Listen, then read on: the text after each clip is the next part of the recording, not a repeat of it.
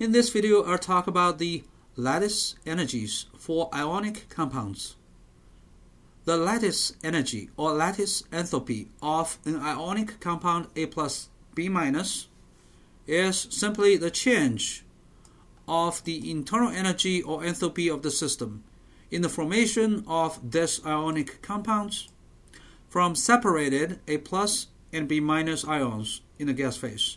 So A plus and B minus are in the gas phase, and this ionic compound is in the solid phase. The difference between the change of internal energy and the change of enthalpy is simply the change of the product of pressure and volume. But this delta PV is often negligible in most chemical reactions. Now let's work on one example problem. Let's calculate the lattice energy of sodium chloride. The goal is to obtain the value of the enthalpy of reaction of this. We start from sodium plus in the gas phase, chlorine minus in the gas phase. The product is the solid sodium chloride. We will use Hess's law. First, it's really easy to look up the enthalpy of formation of sodium chloride, negative 411 kJ per mole. The reaction is we start from pure elements, solid sodium, gas chlorine 2 molecule. We end up with this product. In this reaction, the enthalpy of reaction is equal to the enthalpy of formation of the product. This guy, minus 0, because the enthalpy of formation of pure elements are simply 0.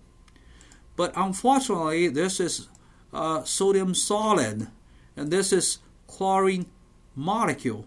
So we need to convert this to sodium plus and chlorine minus in multiple steps. First, the sublimation of sodium solid to sodium gas requires this amount of energy, 108 kilojoule per mole energy.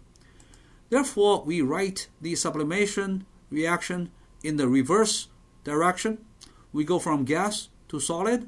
It's called condensation. And then we just need to know the enthalpy of formation of sodium gaseous atoms.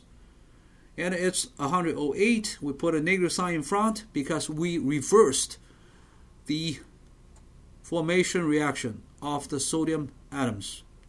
Similarly, we get the chlorine gaseous atoms from chlorine molecules and reverse the step. We know this step should be negative enthalpy of formation of the chlorine atoms. Again, it's because we reversed the formation reaction for this chlorine atom. And then finally, we need to convert those atoms, chlorine atoms, sodium atoms, to ions.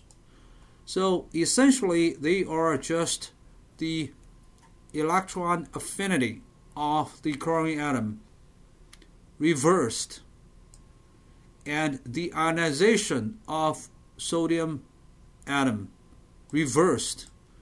We just need to look up the ionization energy of the sodium atom and put a negative sign in front of it. And also we need to look up the electron affinity of the chlorine atom. This value is negative 349 kilojoule per mole, with one additional negative sign. Because this reaction is reversed, we have positive 349 kilojoule per mole for this second step. Now we sum up these 5 steps, and we sum up this 5 energy or enthalpy changes. First, let's sum up these 5 steps. Sodium gas and sodium gas cancel. Chlorine gas cancel. Chlorine 2 gas cancel. Sodium solid cancel. Electron cancel. In the end, we have sodium plus and chlorine minus on the left hand side, sodium chloride solid, it's an ionic compound on the right hand side.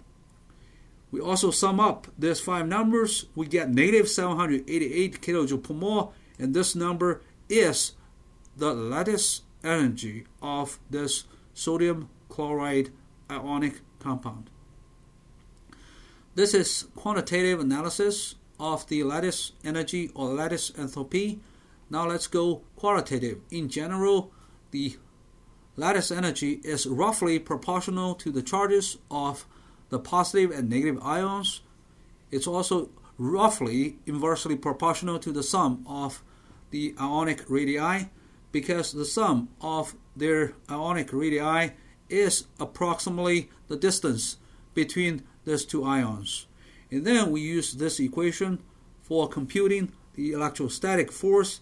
It's charge 1 times charge 2 divided by the distance between these 2 charges. Again, if we have a large charge on A and a larger charge on B, we have much larger electrostatic force. Also, if we have smaller r and a smaller r for A plus and a smaller r for B minus, and then we have a shorter distance between the 2 charges, also we'll have a larger electrostatic interaction. But again, by looking at the equation, we can tell that this Q, the charges of the positive and negative ions, play a more important role. Now let's look at the practice problem. Arrange the following ionic compounds in order of increasing magnitude of lattice energy.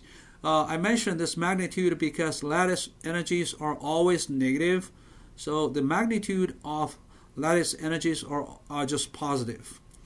3 compounds: sodium chloride, calcium oxide, magnesium oxide.